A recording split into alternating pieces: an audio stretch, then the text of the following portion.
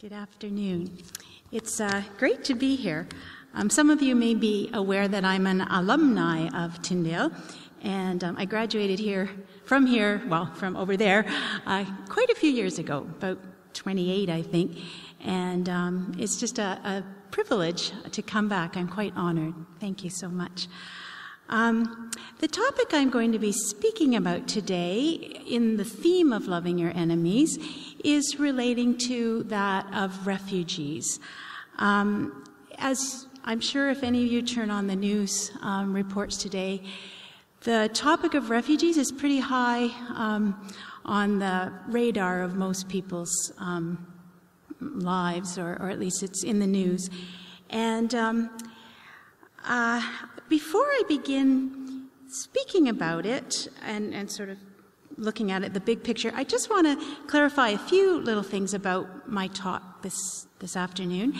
And that is, the whole issue of root causes of refugees is a whole topic that I certainly couldn't touch today. But really, if you really get down to it, I think fear and hate is a root cause. It's just maybe the simple way of putting it. It's and if you look at the world today, most countries or places where refugees are coming from, it's not usually one country fighting against another. Sadly, it's civil wars. It's countries divided against themselves and ethnic factions fighting against themselves.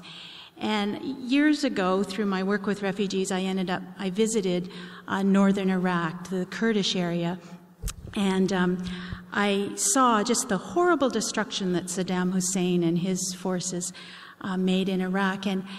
And having, in later years, I've read a bit more about just Saddam Hussein himself. And if you look at his childhood, his father died when he was just around the time he was born, and he had a stepfather who was extremely abusive, and he was just a very unloved, hurt person. I just use him as an example, but I really appreciated what Sister Sue shared this morning. It's that part in our heart, if we haven't filled it with love and compassion and have it being filled in that way, other things can get in and it can become so painful. The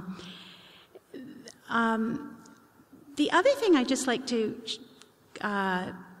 bring forward in the context of this talk is, while we might be looking at ourselves as Canadians thinking, well, who should we let in? Should we let in refugees? What should we do about refugees? I do want to challenge the notion of even our sense of nationhood and borders, and this sense of this is our land, and you know, there's certainly the colonialists. We could argue our First Nations people could say it's their land.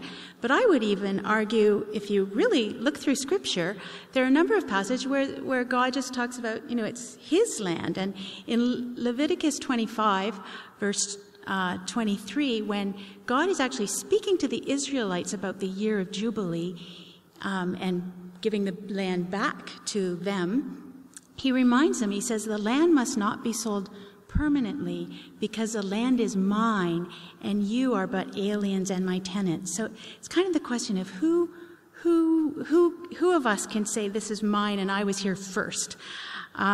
So giving that context, speaking about the world of refugees today, in the history of the world, there are the largest number of refugees and internally displaced people today.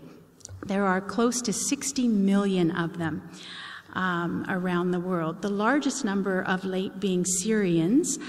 While I have great compassion about the Syrians, I do just want to point out, because it almost seems forgotten, that there are huge other people groups. There are Eritreans, for example, refugees who used to be part of Ethiopia, and there's more than 2.5 million of those that are displaced as refugees now. And Eritrea has been called the North Korea of Africa, but many people don't know about it because there aren't bombs being dropped on it. There are other places in the world where refugees have been living in camps for 20 and 30 years. Generations are being born, and there's no solution for them. And so I say that because in some ways, since, I think it was in September when that photo of that little boy, Alan Kurdi, on the beach in Turkey appeared and really moved the hearts of many, it was almost as if people suddenly realized, oh, there's refugees in the world. And I know people have come up to me asking, oh, well, gee, now, are you really busy? Because suddenly there's a lot of refugees in the world, and I kind of feel like saying, well, actually, there are about 60 million even before last September.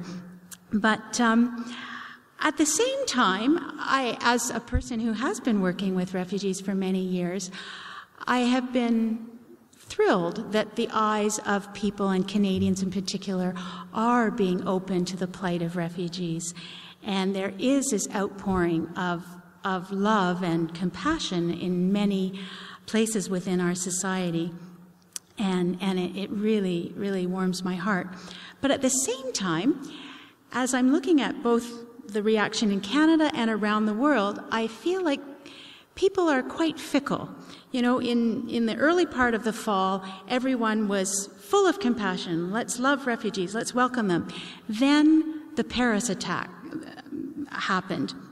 And suddenly there was all kinds of outcries. Let's stop. Let's not bring our refugees in. Let's change our mind. Let's close the doors. And so suddenly there was this, no, we don't like refugees. Then once the first Syrians started to arrive, and Justin Trudeau went and welcomed them, and which I really appreciate, by the way. I thought it was a great example. Welcome them, and we heard some warm stories. Then there was more of a love for them. But then Cologne, Germany happened, and there were those sexual assaults. And suddenly, now all refugees were, painted poorly again. And so there was calls to close our doors. And it seems like every day, you just don't know what you're going to read in the news. A refugee has done something either right or wrong, and there's all kinds of strong feelings about how they should be treated. I feel that's all rather reactionary. And I guess as a Christian, I understand there's often people have these fears, and it's a fear of the unknown, and so they don't know how to respond. But I would ask, as a Christian, how would Jesus respond to refugees? What does the Bible call us to do? And so I'd just like to take a few minutes to reflect on that. And there are many passages, both in the Old Testament and in the New, that speak about the aliens or strangers, which I feel refugees would fit into that category. And the Bible is quite clear on how we should respond to them. First of all, in the Old Testament, just talking about legally how we should respond to them. There are a number of them. I'm just going to name a few. In Numbers chapter 15, verses 15 and 16, it says, the community is to have the same laws for you and for the alien living among you. This is a lasting ordinance for the generations to come. You and the alien should be the same before the law. The same laws and regulations will apply both to you and to the alien living among you. Which is interesting. There was debates about should refugees have health care and all those sort of things. Well, the Bible clearly says they should have the same laws, the same rights. Socially, how should we treat them? Leviticus 19, verses 33 to 34, among others, says, when an alien lives among you in your land, do not mistreat him. The alien living among you must be treated as your native born. And then this is a more powerful statement. Do you know what else it says in that passage? The next line says, love him as yourself, for you were aliens in Egypt. I am the Lord your God. And another passage, Deuteronomy 10:19, also says, and you are to love those who are aliens, for you yourselves were aliens in Egypt. So it's quite emphatic. Even the Old Testament, the aliens that come among us are to be loved. They're to be treated the same. They're to have the same laws. They're not to be mistreated. And to be loved is quite powerful. And this concept, or the notion of loving the alien, I think is beautifully portrayed in Jesus' story of the Good Samaritan in the New Testament. And as you know, there are many passages in the New Testament also speaking about loving the stranger. But I just want to look at the parable of the Good Samaritan in a bit of detail today, because I just think it's a beautiful example of radical hospitality, which we as Christians are called to give. As you know, I'm not going to read that passage, but I trust most of you know the story of the Good Samaritan, where there's this expert in the law that comes up to Jesus and asks, what he must do to inherit eternal life, and he quotes how he must love God and then to love his neighbor as himself. And Jesus says, you're right. But then the expert says, well, and who is my neighbor? And so then Jesus tells a parable of the Good Samaritan. And it's really quite interesting how in that story there was a priest and the Levite that passed by on the other side of the road and didn't even come near the victim.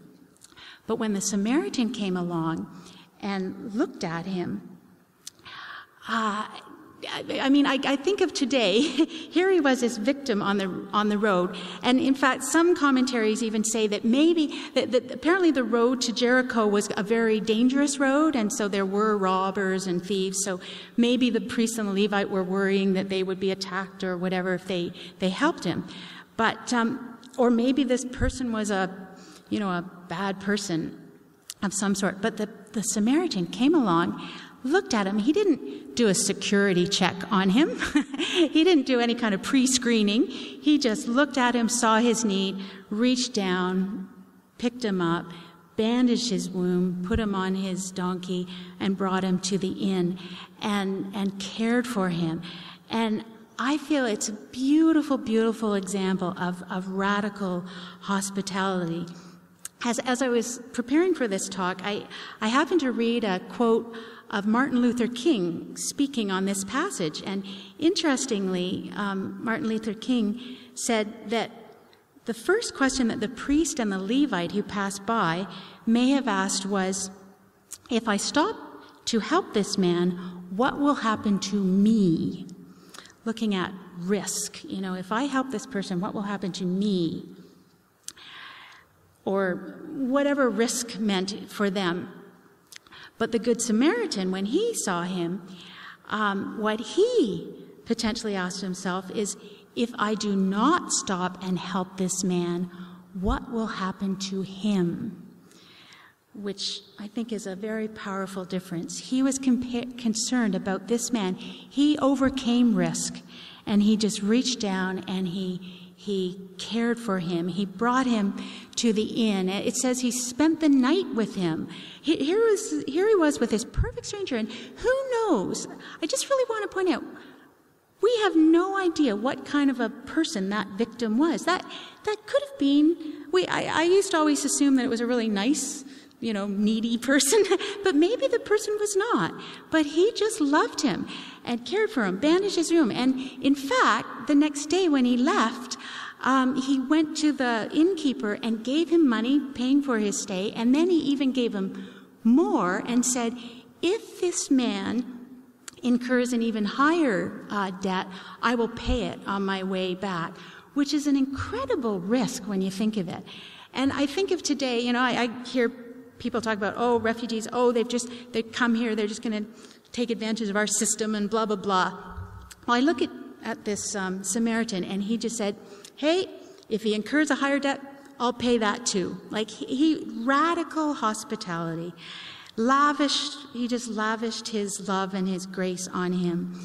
And I really do feel that Jesus is the one that told this story. I really feel it's a message that we need to take to heart. That it's not just, well, if we like them, if they fit, the mold that we want, if they're the right religion or the right size or shape or whatever. We're just called to love them, and those especially in need, which I believe a refugee would be a prime example of that. Yet I know people have fears, and, what if this? What if they're terrorists? What if they're whatever? But I feel that we need to really take Jesus' commands to heart, that we really are to reach out. And just recently I heard Brian Stiller, who some of you may know us from here, was interviewed on a program about his recent visit. He traveled through Europe and he visited all kinds of refugee hotspots. And when he was asked, well, how should he respond? How should Canadians respond to the whole refugee crisis and refugees coming our way? And his response was, which I really appreciate, I'm going to quote many times, he said, "I'd rather risk with love than protect with fear." And I just think that is so true. And Jesus said to the rich, the expert in the law at the end of that parable, he said, who was the one that was a true neighbor? And he said, the one that helped him. And Jesus said, go and do likewise. And on that lines, I wanted to share a little bit about Matthew House and what do we do. And my hope is that we do carry out that call to welcome the stranger in Jesus' name. Our name, Matthew House, comes from the passage in Matthew 25:35 where Jesus said, "I was a stranger and you welcomed me. I was hungry and you fed me," etc. And Matthew House is a shelter for newly arrived refugee claimants in Toronto.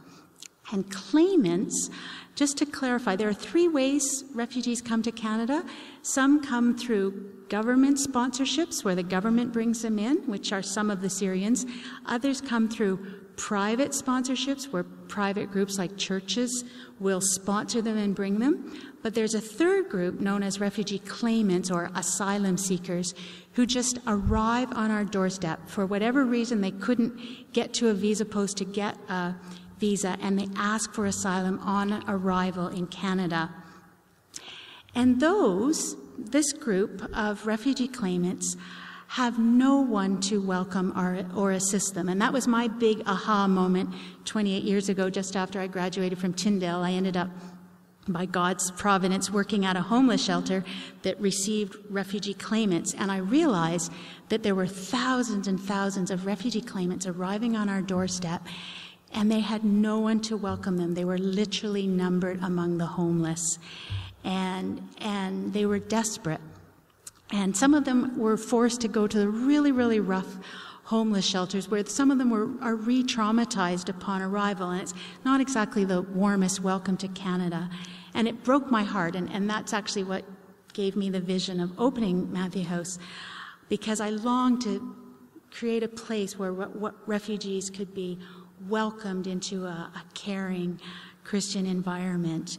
And just to let you know, the people that arrive on our doorstep, the refugee claimants, many of them have not even asked for asylum yet, because sometimes they're literally dumped on the street by smugglers. They're brought to Canada and they're just dumped there. In fact, just in the last few months, we've had 5 teenagers arrive at our home. 3 girls from Eritrea and 2 young boys from Afghanistan, 16 and 17 years old.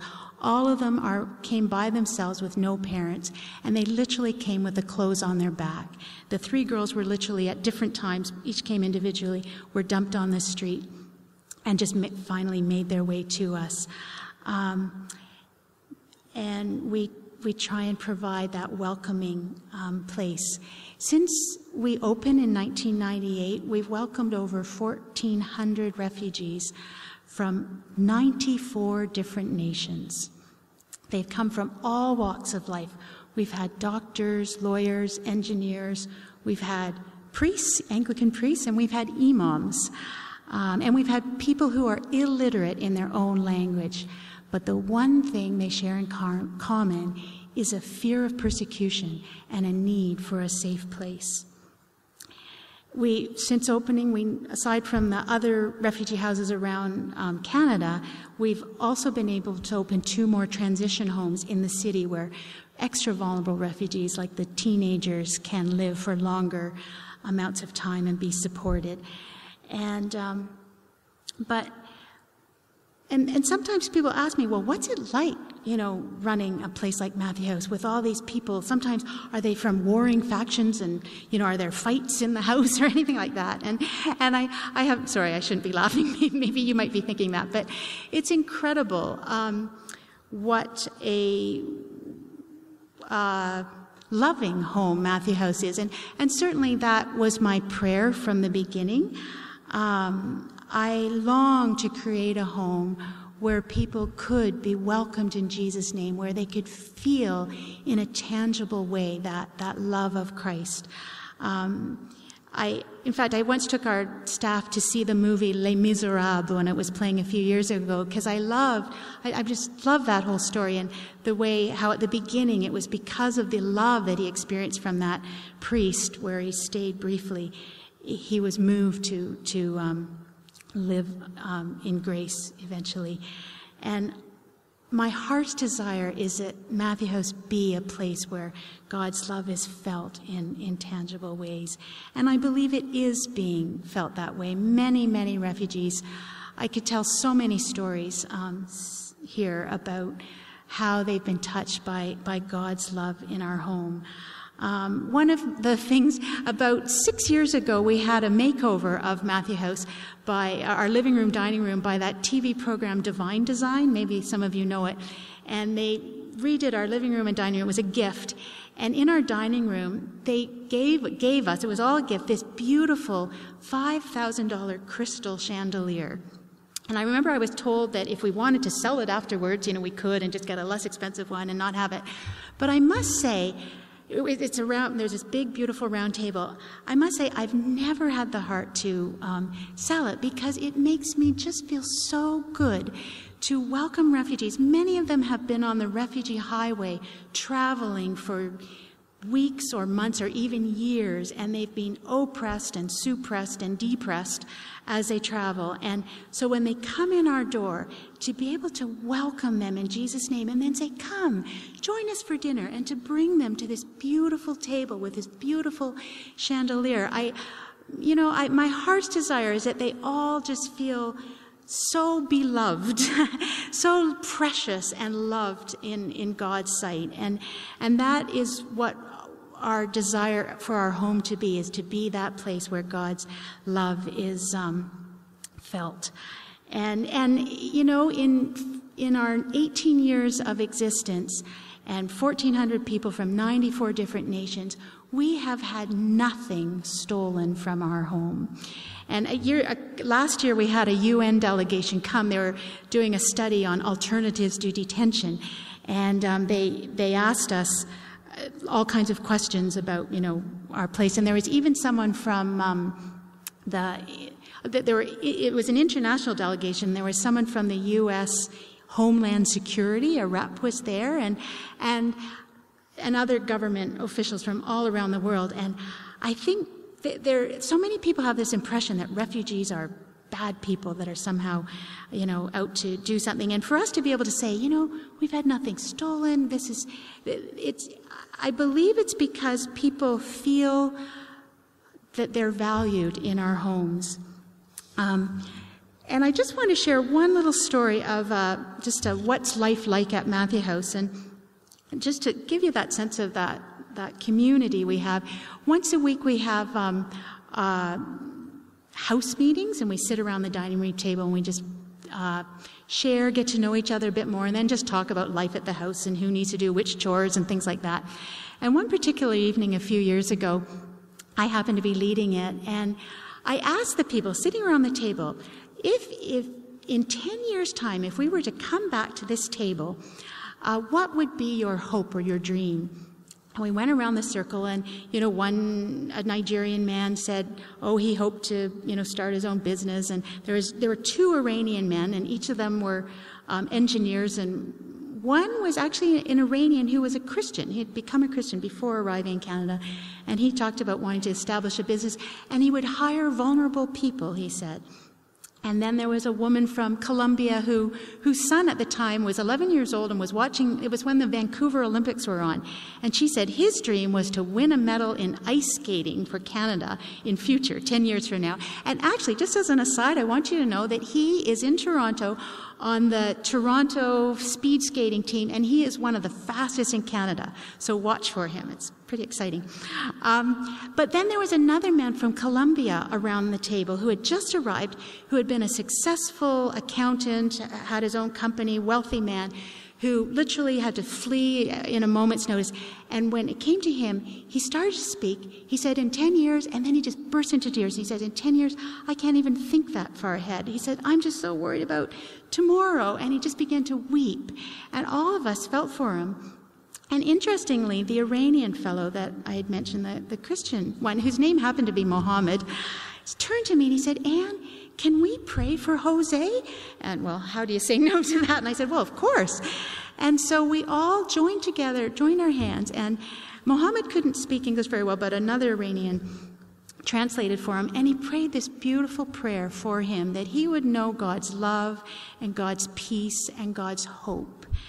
And it was just one of those beautiful moments, and I could tell you of many, many other moments like that have happened over the years at Matthew House. And there have been people from many different faiths that have become followers of Jesus because of the love that they experience at Matthew House. And I remember one very learned Afghan man who attended a seminar at a church where I was at one time, and the seminar was how to reach people of other faiths. And they ultimately kind of said, you know, really it comes down to love. And I remember this man saying, yes, he said, that's it. That's it. It's love. It's that which we experienced. It's that feeling of inclusion.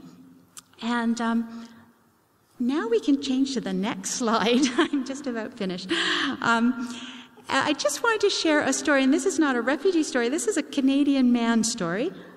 This lovely old man, some of you may have met him. Some of you might know a man named Larry Matthews, who has supported Tyndale over the years in different ways. Well, this is Larry's father, Gerald Matthews, his late father, who at the age of 74, maybe about 12 years ago, came to serve as our night manager at Matthew House, and a live-in night manager to live with the residents. And he came from Fredericton, New Brunswick. I don't know if he'd seen people of other races or religions before. And I remember asking him when we did the little interview in our backyard, I said to him, so Jerry, I said, how do you feel about meeting people from other nations and other cultures and faiths? And he said, do you want my honest answer? And I said, yes. And he said, to be honest, he said, I'm terrified, but I'm willing to try. And God bless him, that's what he did. And actually, just to clarify, his terrifiedness wasn't of the people so much as that he might do something wrong, inappropriate. But he probably did a few inappropriate things. I say that in a fun way. But it was his love that superseded everything. And he was so loved by the residents. He became known as Papa Jerry. And they loved him. He treated them like they were his children. And so he cared for them. And I just want to share that ultimately he passed away when he was 82 years old, just a few months after he left. And there were greetings sent to him from as far away as Afghanistan, mourning his loss. And who would have guessed that a man like that would have made such an impact? But what Papa Jerry said to me as we philosophize sometimes in the evenings, he said, Anne, he said, all these years after working at Matthew House, he says, I've come to realize that, we're really all the same at heart. He said, we have the same hearts.